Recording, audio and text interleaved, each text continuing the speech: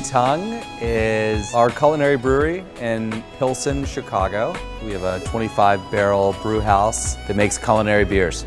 We're drawn to culinary beer because my background before being a brewer was a classically trained cook.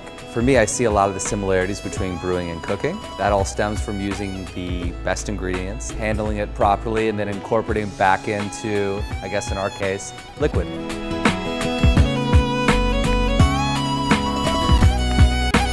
Green Star Brewing was a project that was first in the minds of the owners of Uncommon Ground almost immediately when they started the business 23 years ago. We had always wanted to do it, and it always was meant to be part of the Uncommon Ground story. We just never had the space, nor did we have the money to do it. So we saved our pennies up, and when we had the money, we saved a storefront, gut rehabbed it and said, okay, this is where a brewery's gonna go. So here we are, 23 years later. The idea of the first organic brewery in Illinois is something super exciting to me. Well, it turns out it's a great time to be in the industry. There's more and more great ingredient suppliers coming up every day. We get to source our yeast locally now and most of our hops.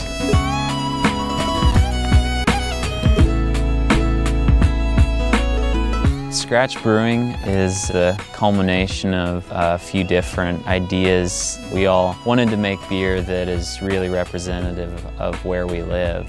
I spent a lot of time as a young kid in the woods, and I dug herbs in the summer. I would sell several different herbs and roots, so we use a lot of ingredients from the forest in our beers. Aaron and Ryan and I started as home brewers, and we were playing around with all kinds of different farmed and foraged ingredients that we were getting locally from friends and farmers, growing in our gardens, finding in our backyards. And we decided to pool our brains and resources and do it together. So this place is what grew out of that.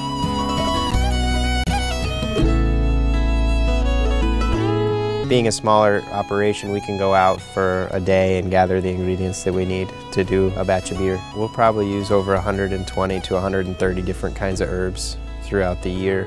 It adds another level of complexity to brewing because as far as malt and hops, you know exactly how they're going to act whenever you use them. For the most part you do, but for all the other things that we use, we have done a lot of experimentation and figured out a lot of it. We want to make sure, as brewers, that if we do use an additional ingredient beyond hops, malt, water, and yeast, that it's an exceptional ingredient. That could mean going to your local farmer's market and developing relationships with your farmers, seeing what's in season, what's having a good year, or what maybe you should skip. It's a cool community because brewing is a science and an art, and each brewer has their own interpretation, and I think that's one of the reasons why there's no real harsh competition in craft beer, is because we're all our own artists on our own pedestals and doing our sort of own unique thing. Being a smaller brewery, we can go to smaller farmers. We don't have to worry about ramping this up on a huge volume. I think that we are so small that we'll be able to grow for years and still be able to source all of our ingredients organically. I think regardless of size, we're always going to be perfectionists. We pride ourselves on attention to detail. And I think when you pay attention to the details, you're able to create really beautiful things. In our case, it's beer. So whether it's cacao, whether it's one nectarine, whether it's truffle, we're going to pay attention to every single one because we know that it's the sum of all these ingredients that really develop layers of flavor and aromatics. It's mainly just the three of us here working all week, and then we're here on the weekends too. But all three of us are here talking to our customers when we come in. So, we've really developed a lot of close relationships with people, and I think people like hearing the stories of when we're going out and finding ingredients and stuff like that. The scale that we're on kind of makes that easy for us to make those connections with people.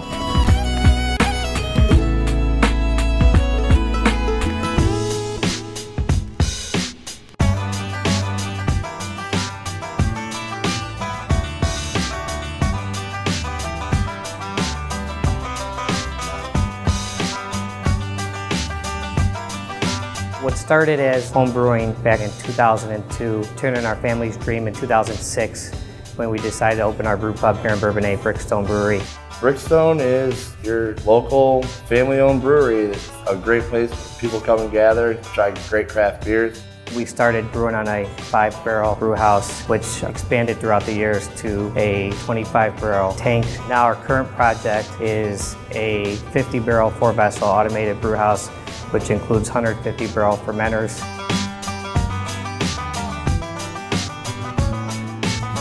Buckledown's about a year and a half old. As a brewery, we're kind of all about working hard, getting our hands dirty, getting stuff done. Ike and I started it after meeting in another industry. Both were homebrewing. His beers were lots better than mine, but we shared a bunch of beers together, decided to start a brewery. It's just really all about approachable beers that are crafted really finely, best ingredients, and just try to make beers that are great to drink.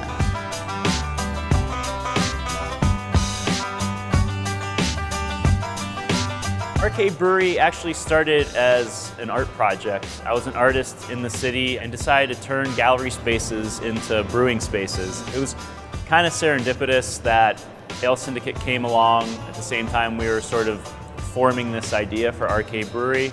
They wanted to have other breweries as part of their brewing operation and their mission, and so we reached out to them. They came and checked out one of my art shows where we were brewing beer in the gallery, and we just kind of hit it off from there.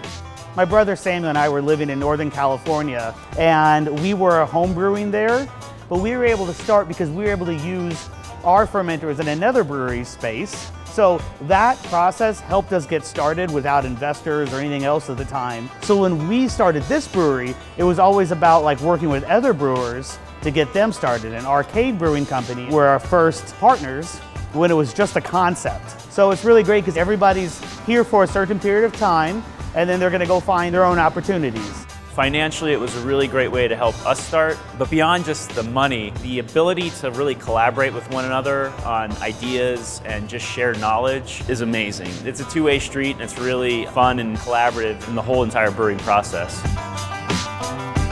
Having the brew pub and the production brewery right across the street from each other, we're able to brew specialty beers here. And with our production facility, we're able to brew larger batches and get our flagship beers out for everybody to try. We get the large enough capacity to brew a different array of beers, and then it's small enough that we can keep them all fresh. On a larger scale, if you brew 500 barrels of a beer that, oh no, nobody likes it, as opposed to here, we can do 25 kegs and use it as a test batch. And if it sells well, boost it up over there and distribute it. It's really all about the ability to grow. We've got the canning line coming in, going to be installed in the next month, and directly after that we're bringing on 4 more 30-barrel fermenters to really support that canning line. People are really thirsty for craft beer. There's high demand, so our distributor wants volume to be able to satisfy that demand, and so do we. We've been overwhelmed by the outpouring here in the tap room and the people that keep coming back and the friends that we've made here just by pouring beers and talking about them. And if you start a relationship, and at least you get the opportunity to slide your beer across the bar and say, hey, this is mine, I'm proud of it. It gets back to the way things used to be done. The amount that we've grown in the 7-8 months since we've been in here is pretty incredible. And not only are we learning a lot from Ale Syndicate, but we're even finding ourselves dishing out some knowledge too.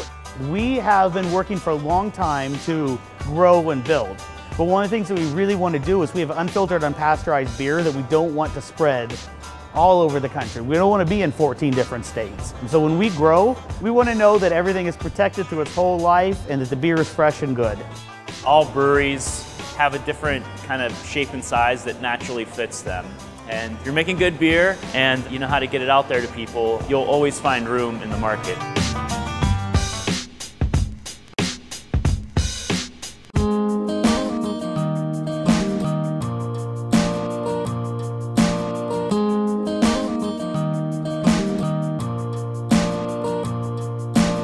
Brothers. Jason and I founded in 1996. We'd both lived in Europe, and social experience of beer there was a lot different than it was in the United States. We'd had a real affinity for kind of trying to replicate that European social experience and bringing people together.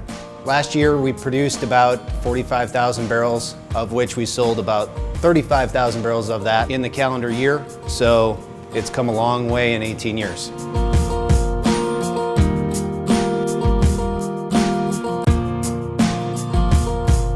Revolution's on pace this year to brew 70,000 barrels. Once we get our new brew house online, we'll probably be able to brew over 100,000 barrels this year. And then the year after, probably 100,000 plus. Our primary focus right now is trying to keep our beer as local as we can.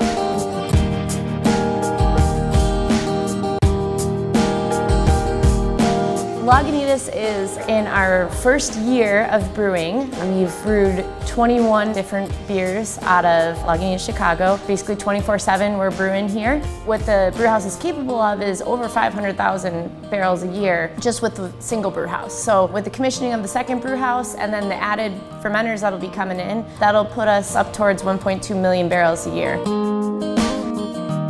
Volume is cool, and the volume is definitely going up. And that's great because we get to reach more people. It's opening some very interesting doors for us that we're able to step through now and do cooler things. It's more than just a brewery. Lagunitas starts to become a lifestyle. You live and breathe this culture both when you're at work and when you're not at work. It's such a feeling of openness that this company has created for the employees, but also for the public, I think, as well. Everyone is just so excited to be here. You know, it's just amazing to see thousands and thousands and thousands of people coming through these doors, and it's all because of the beer. Even when we brew more in a day than we brewed in the whole first year we were open, we always remind ourselves, hey, step back, don't take yourself too seriously, remember to have some fun at this. We're a brewery, let's enjoy it along with giving our guests enjoyment as well. When you get to be a brewery this size, there's a lot of structure and there's a lot of trying to ensure every beer tastes exactly the same, which means trying to do exactly the same thing every day. But we give our brewers some opportunities throughout the year to really be creative. We have projects like our Brewer's Choice beer. They design the recipes, they design the labels, they just do all of it. And as we get bigger, it's fun to be able to support projects like that.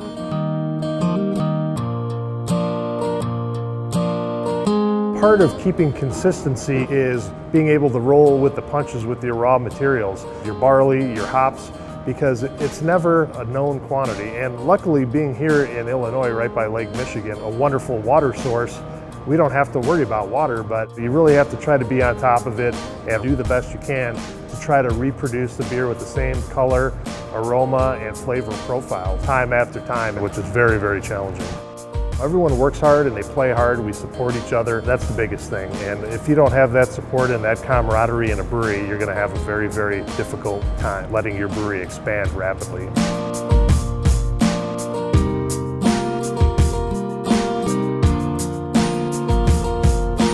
Chicago's just an amazing city altogether. There's so much pride in anything that's made here. So we've just felt welcomed by the entire community. The beer community here is very supportive of one another. It's great to see smaller scale breweries, larger scale breweries. The passion is the same. You know, in that big batch, there's as much love in there as there is in that small one. Rising tides raise all ships, as the saying goes, and we think it really holds true in the craft beer community. We need all the experimental stuff that everybody's doing. We need all the beers that are accessible every day at the grocery store. Instead of being macro domestics, we need it to be Illinois craft and even US craft.